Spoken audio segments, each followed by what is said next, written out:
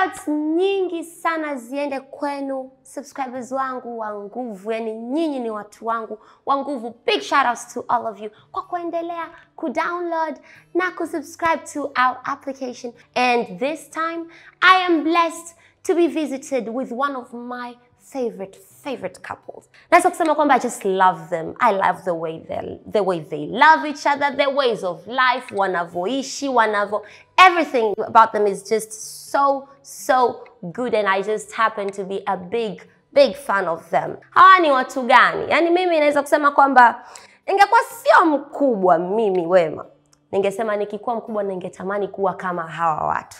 Ni kina nani hawa? Yes, mtu na baby wake. Kwa leo kutakuwa kuna mapiare haya yatakuwa yametarada ndani ya jiko. Stay right there. We will be right back after the break. Cook with Wema Sepetu is the show. Cook with Wema Sepetu.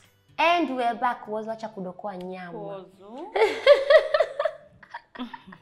Hizi nyama kashadokoa karibia kama mara ngapi? Yani zimepungua. Nyama hizi zilikuwa nyingi sana Whozu. Nangalia zimechemka vizuri. Yani zimepungua. Share yote. Sema zimechemka vizuri. Zimechemka vizuri?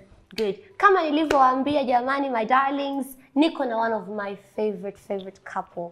Mimi nawapenda sana. Yani nyinyi, yani kwanza asanteni sana kwa kuja. Karibuni kwenye kipindi changu. How are you by the way? Baba Lola na Mama Lola, hongereni sana kwanza kwa baby girl. Your baby is so beautiful. So beautiful. Ila kwa nini kama Whozu kamfanana sana? Kwa wale ambao hamjamuona baby Lola, yani baby Lola kafanana na baba yake mwanzo mwisho, kachukua tu karangi kama mama. Mashallah. Mtoto bado mdogo anakuwa anabadilika. Anakuwa anatafuta. 6 anakaa na sura moja. Sasa hivi ka stay kwa baba. Lakini ushukuru Mungu baby.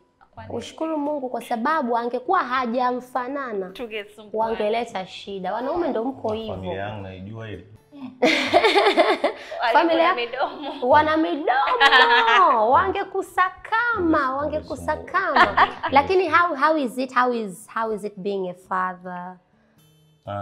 Kwa baba yani ni kitu yani ni maisha mengine. Naona kama ni dunia nyingine. Ni tofauti yani, unajua mwisho siku unakuwa unaishi, unajua kabisa kuna mtu fulani anategemea kwa maisha.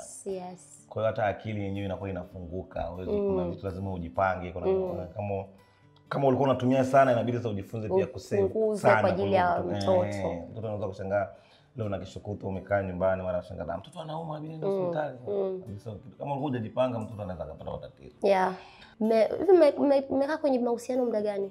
3 years. 3 years. It's a kuna kipindi kile ulikuwa unafanya kama mchezo. Shabazi. Haujahesabia. Kuna kipindi gani? Au kwanza ukahesabia serious. Kuna kipindi serious yani nyinyi wewe na Tunda wewe mmekaa kwenye mahusiano kama miaka 3, si ndio? Miaka 3. Lakini utahesabia kuanzia nyuma, kuanzia kwenye uwizi. Kuna kipindi kumbe ulikuwa unaiba. Nilikuwa mchepo. Ulikuwa kamchepu. Nilikuwa sasa ndo kamboga. Nipigwa simu muda wote nipo. Inaonekana umechepuka vizuri kisawasawa mpaka ukaamua umekuja kuwa main. Nilikuwa najitoa. Acha basi mambo yako. Nilikuwa najitoa, nilikuwa najifanya mavitu vingi vingi. Unajiongeza. Na perfume na kuangalia mtu. Kuangalia mtu. Unajua mwisho siku huyu bwana mimi zamani alikuwa ananipendaga sema alikuwa aonyesha. Okay. Sasa nataka kujua nataka kidogo mnielezee maisha ni your journey kwenye mapenzi yenu. Nikielezeni utaenjoy kuliko unachagua nani hapo. Yote mwenyewe kwa sababu wote mpo. Vizuri kama amekosea yes, turudini kwenye kupika. Leo bwana mmesema mnataka kupika. Mimi leo nawaacheni jiko. In short yani. Tuendelea kupiga sana ila wewe anapika zaidi. Mimi nawaacheni jiko. Unapika sana mimi? Mmetaka kupika kitu gani? Mmetaka kupika ugali? Tunapika ugali. Nyama chukuchuku. Chukuchuku hapana bana. Ungeunga na mavitu chukuchuku tena muda huu. Basi rosti. Manyanya chungu kila kitu. Na mboga za majani. Kabla ya yote, anayepika kitu fulani nani anapika? Ni nao mnasaidiana. Mimi kupika ndugu yangu. Wewe hajui kupika? Hajui kabisa. Kweli? Najua. Utasonga ugali. Najua nazuga. Unazuga? Utasonga ugali. Tunda ndo najua anajua kupika. Namuonaga sana kwenye Snapchat. Mimi swali langu la kizushi kwako. Kwa sasa hivi. Kitu gani ambacho kilikufanya ukasema kwamba sasa hivi na achana na mwanaume wangu huyu, maybe sijui alikuwa kwenye maisha yako, maybe alikuwa na msaada au ameshakusaidia. So kitu gani ambacho kimekufanya like ukaamua kwamba uachane nayo, uwe na uozo ambaye kwa wakati huo maybe he wasn't of help au ni mpenzi tu? Right now una nyimbo umetoa na Rayvanny.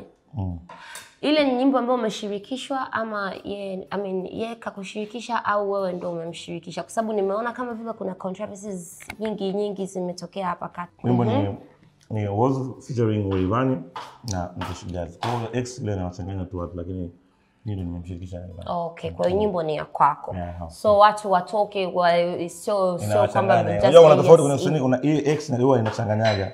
Anakuwa yani inakuwa kama vile nyimbo mmefanya wote.